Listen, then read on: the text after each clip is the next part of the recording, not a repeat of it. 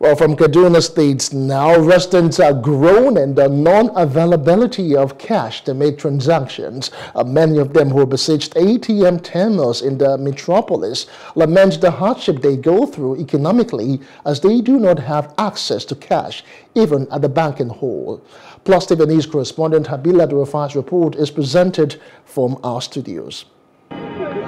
Customers spend hours in ATM queues just to get cash. The situation is sad as terminals are not dispensing. They allege that the new Naira notes have been hijacked by some individuals as they urge the Apex Bank to take appropriate actions against errant banks. Some of the customers are also bothered about the 10-day extension, saying it will not ease the sufferings of the masses. There's some stories that they say that the first batch of money that they disbursed to banks, that the politician has hijacked the money. So the bank cannot even issue out the new currency because politician has hijacked the money because of the election that is forthcoming. That is what we had. And as it is now, money is so scarce. If you go to POS, they are charging 1,500 Naira for new currency. Who does that? It's not good for us. For 10,000 Naira, they are charging you 1,500 for new currency, then 500 Naira for old currency. That's what they are charging us for POS. Somebody like me coming to stand under this sun. This is man inhumanity to man. Punishment. No clue. I bought fuel 340 Naira a day before yesterday. As I'm coming so, it's almost finished. So what is it with the government? No money, no fuel. Life is horrible. However, the Central Bank of Nigeria is on ground to monitor compliance from the commercial banks in the state. James Marmon is a Deputy Director Operations of the Apex Bank in Kaduna.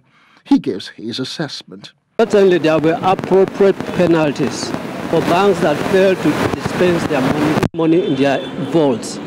But in the case of this bank, we discovered that the money was actually sitting in their vaults where the ATMs were not dispensing anything, and customers were loitering around.